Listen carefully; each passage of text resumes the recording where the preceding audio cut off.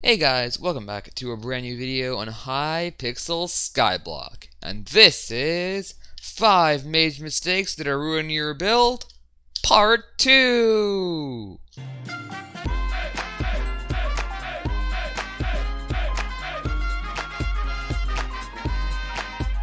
So guys, basically I already made a part 1 of this video and it did pretty well. But mostly, I got tons of positive feedback by people saying like, hey, the video helped me and all this stuff, so I decided to make a part 2 of that video. So that video was kind of lacking, and there was a lot of things that you can do to become an even better mage after you follow the steps in the video listed. So, for this part 2 guide, I'm going to be going over everything you need to officially do floor 4 and even floor 5 dungeons when it comes out, and how to be prepared and ready, and how to easily get to Catacombs 15 in all the levels with no difficulty at all. So, starting off with number 1 is the late game mage items. Okay guys, so here I am in the Dungeons Hub, and in the last video I talked about how you want a Bonzo staff for your main mage weapon. However, times have changed now and the Bonzo staff got a major nerf. So I recommend that you get a Dreadlord sword, and I have one right over here. So the great thing about a Dreadlord sword is that you do not need Ultimate Wise 5 on it. Ultimate Wise 3 works just as well. As you can see, it only costs 24 mana. And this will actually carry you well into dungeons until you can get something like a Spirit Scepter. So a little bit about the Spirit Scepter. I actually got the Spirit Scepter on stream, and I got it entirely off contraband money. So I'd just like to say thank you to Necrova and EKB. Those were my main donos. Necrova gave me over 10 million coins, so shout out to Necrova. So yeah, this is a Spirit Scepter. It is a really expensive endgame mage item right over here. And this thing is going to carry you well into floor 5. So many people are like, oh my god, a Spirit Scepter, it's so unaffordable. Is it even worth it? Well, let's see if a Spirit Scepter is worth it in a dungeon run. So I'm going to enter here, and as you can see,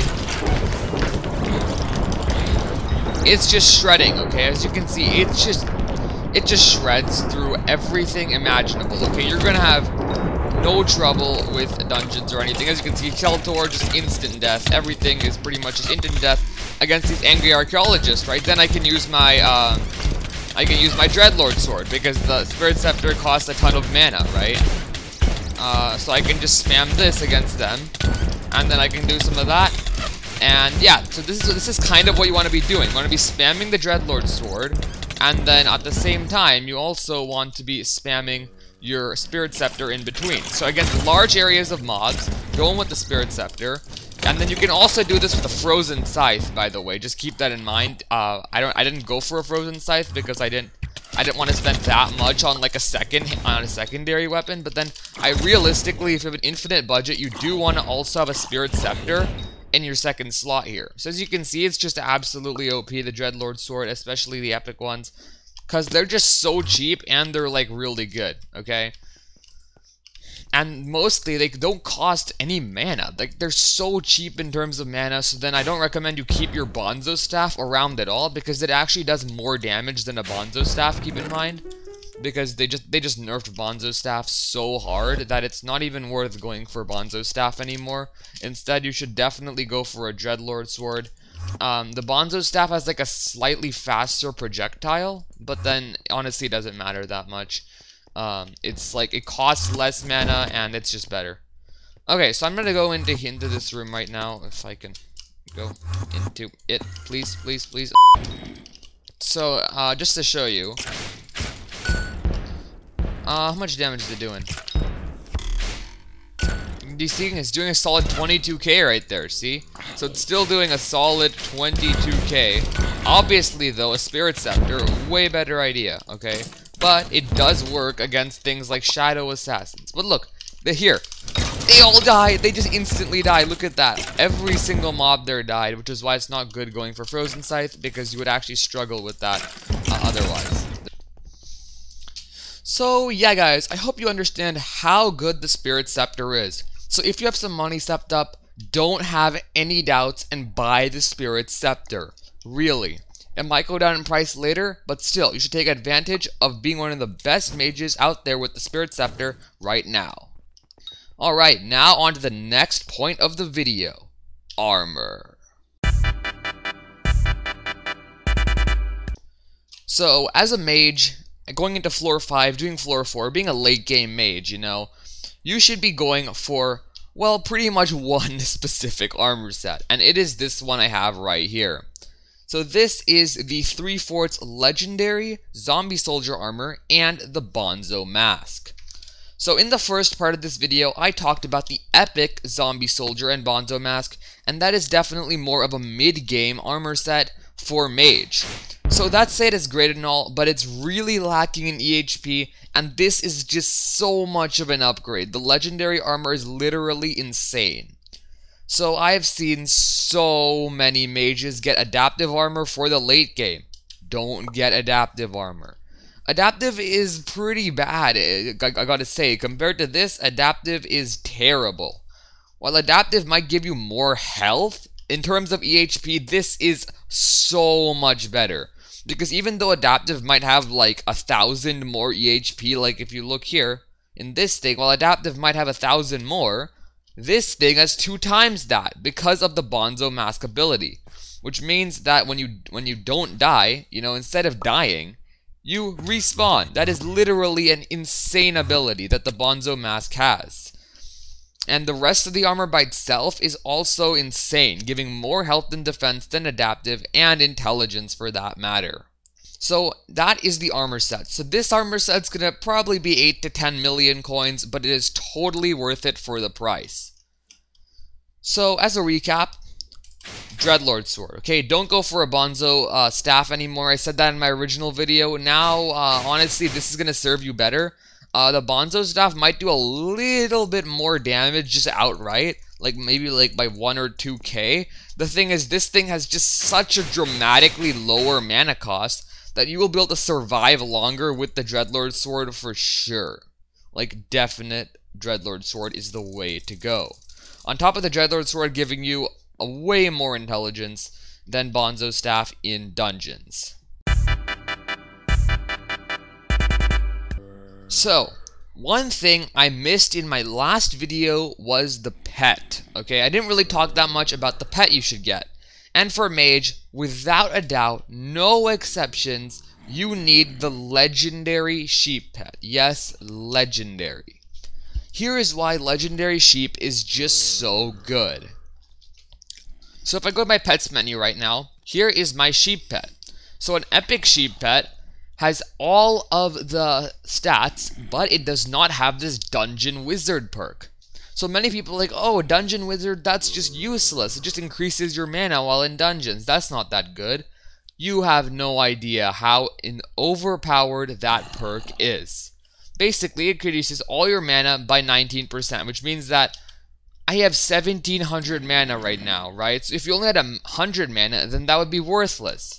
And that's still how people think of it. But 1700 mana, and you all have almost 20% of that, and things just get absolutely crazy. So legendary sheep pets go for, to my knowledge, about 2 to 3 million on the auction house. And if you're lucky, you can pick up an epic sheep pet for very cheap and upgrade it with the NPC cat. And that's what I did, and I saved money by doing that, because when I was getting my legendary sheep pet, it cost 7 million on the auction house, and I saved around 4 million coins by using cat. You don't stand to save that much anymore, but still consider using cat if you get a really good price on your epic sheep. Also, a sheep pet is very, very expensive to level up. I've spent over 5 to 6 mil, I'd say, on alchemy, just leveling it up. So again, it follows the theme. Mage is a very expensive class. Don't go for mage. It's the best class, but if you don't have money to like absolutely burn, then yeah, you're not gonna be doing much. And that's the problem that I see, that people are trying to be mage, but they don't have the reserve funds for it, and they just drag down the entire party. So if you're gonna be a mage, don't be like all those guys in Wise Dragon armor with their Dreadlord swords only. And spend some good money if you're gonna do floor 4, really. And it's just gonna help out your entire team for sure.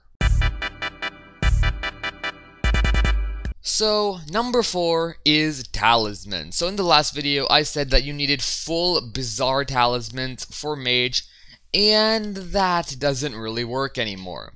So basically, for Mage now, you have your Mage Beam, of course, right? So that Mage Beam makes it so basically you can attack like the melee of your weapon from a far distance away.